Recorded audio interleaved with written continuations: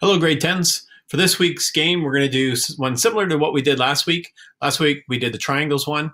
The triangle is actually an adaptation of a classic game of dots and boxes. So we're going to go and do a Google search for dots and boxes game.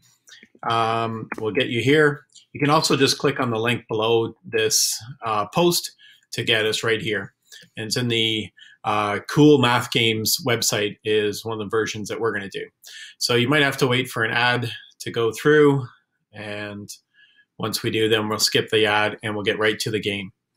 So there's a couple of different options you can have of how big or small a game you want. You can play one player or two player, and you can decide how difficult you want the computer to be. So I'm just going to leave it as the default, small, normal, and one player.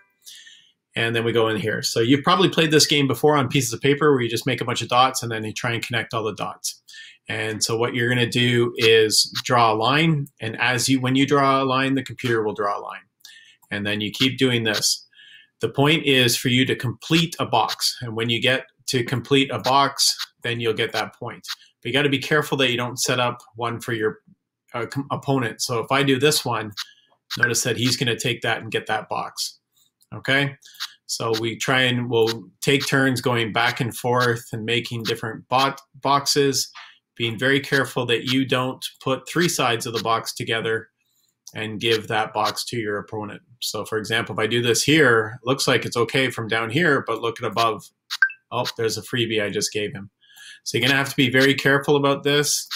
Hopefully you can get to a point where he'll have to give you some boxes. So, I just gave him one there. Let's be careful. I'm gonna go here. And maybe we can keep looking for safe spots. Well, it looks like there's a safe spot. He's found that safe spot. I might go here, give him that one, and then it forces him to give me one. Okay?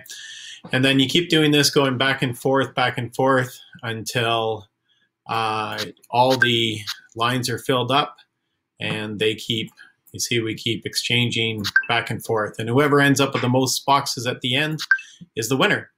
Okay? You can change, of course, how big you want this to be, how difficult the computer is, but it's a great, great game and lots of fun. All right, so good luck.